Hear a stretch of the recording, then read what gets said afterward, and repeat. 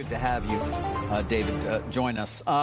First, just give me a rundown on the world right now. I mean, things are changing so rapidly. I know on the conference call you talked about orders in Europe having gained traction, but you have to see what happens with the new wave. It's a new wave, of course, but are you concerned?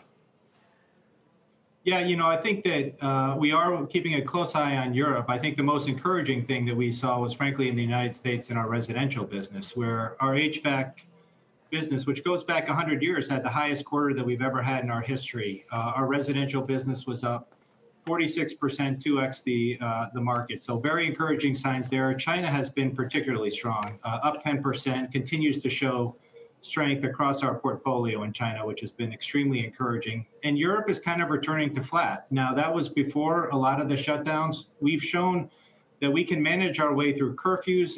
The supply chain has remained very resilient. On the demand side, we'll have to keep a close eye as some of these shutdowns kick back in. But Europe has been showing a good trend, even in orders in October up until these most recent shutdowns. In the slides that accompanied your earnings report this morning in your call, you talk about a number of different things that are so-called the carrier way, including tenacious cost reduction. It's kind of scary, Dave. I mean, what does that mean, tenacious cost reduction?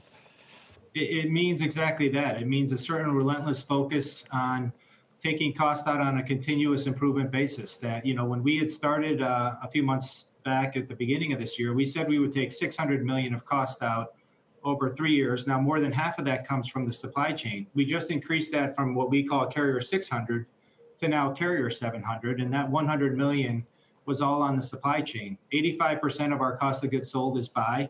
And what we mean by tenacious is just being incredibly disciplined about everything we do, whether it's really looking at our G&A, it's looking at our relationships with our 6,000 suppliers, which should be about half of that.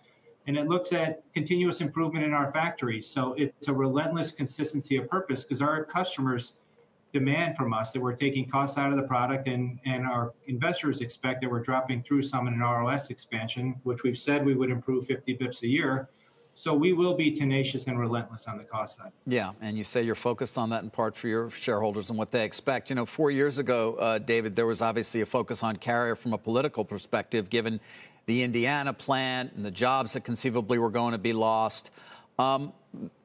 Manufacturing is a huge issue. The numbers are actually down again. I mean, this trend is only going to continue as you continue to focus on costs, and other competitors do as well. Are you going to continue to pair your workforce on that factory floor?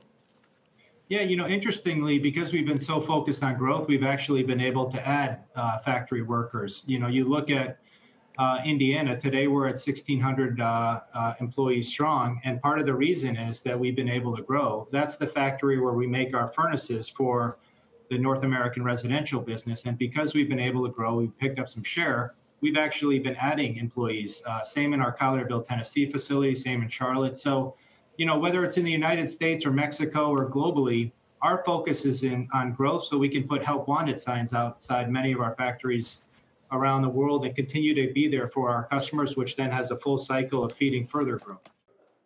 Shepard Smith here. Thanks for watching CNBC on YouTube.